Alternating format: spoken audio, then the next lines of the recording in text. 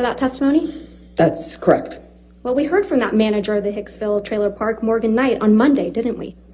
I'm not quite sure who that guy was or if he had any involvement in this. I know a lot of people have come out of the woodwork to be involved. So you're accusing Mr. Knight of testifying and committing perjury? I'm not accusing anyone. I just don't recognize that man. You heard Mr. Knight testify that it was actually you who was upset with Mr. Depp spending time away from him. Isn't that correct? How would he know? He wasn't there. You heard Mr. Knight testify that it was actually you who was yelling at Mr. Depp. Again, I've heard a lot of people say a lot of things to be involved in the Johnny Depp show, but he wasn't there. He doesn't know. And he certainly doesn't know what happened behind closed doors, like most people. So you're calling Mr. Knight a liar?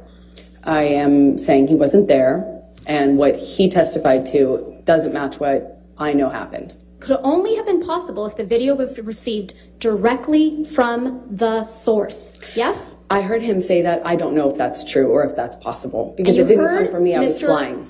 Tremaine so I know that's incorrect is what I mean to say.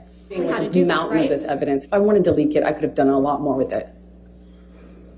I thought you testified earlier in this trial that you didn't know how to leak things. I don't.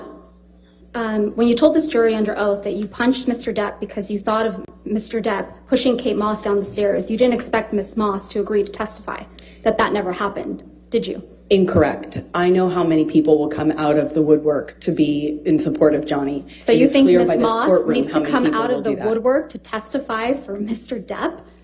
Everybody who was around in the 90s and the early aughts knew that rumor. I had heard that rumor from multiple people. Of course, that's what flashed through my head when my violent husband not only swung for me, but all of a sudden swung for my sister. Johnny promised me he would ruin me, that he'd ruin my career, he'd take my life from me. Death was the only way out. And if I got out, this is what he'd do to me. He'd make me think of him every single day. He promised me global humiliation. You saw those texts. What he couldn't do, the work of one individual, meaning Johnny, when he was inviting a disgruntled employee over for a spot of purple to fix my flabby ass up. There were thousands of photographs provided that Mr. Neumeyer didn't testify about, right? I have no opinions on any photographs that the opposing expert has no opinions on. All right. My question to you, though, is as you sit here today, the same identifying information, but in your view, look visually different, correct? I don't agree that they have the same identifying information. I don't see a software metadata field here.